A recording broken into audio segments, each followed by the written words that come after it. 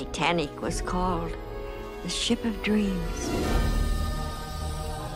And it was. It really was. Take it to sea, Mr. Murdoch.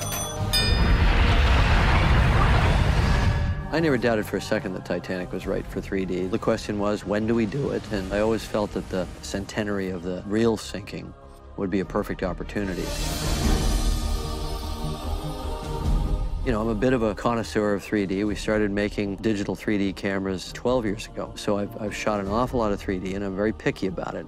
And so if I'm going to do a conversion, it has to live up to that standard. So I wanted it to be the equivalent to what it would have looked like if we had actually shot it in 3D. We started with the restoration because we never had a true digital master of Titanic. So we cleaned it up and made it as pristine as possible before we even started the 3D conversion process. We tested a number of different companies to prove to ourselves that we could have the quality we wanted in the presentation. We wanted to set the gold standard of conversion. So we brought Jim up to the floor with our artists, and we showed him what the technology could do.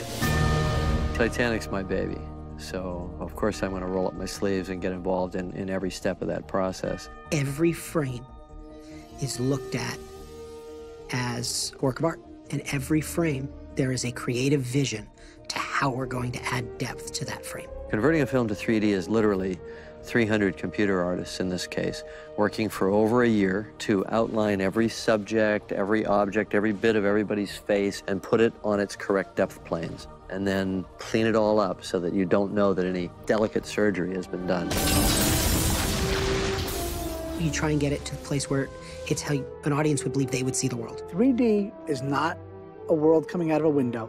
It's a window into a world. I'm a firm believer that 3D not only enhances big, spectacular vistas and action, Iceberg, right ahead! Get back! but it definitely enhances small human interaction. Intimate moments are very powerful in 3D because you feel like you're really there. Jack! This is where we first met. And you feel physically present with the characters, and somehow it's more emotionally involving. You know, one thing Titanic shows you more than anything is how well a drama can work. And you feel like you're on the boat with them. God almighty.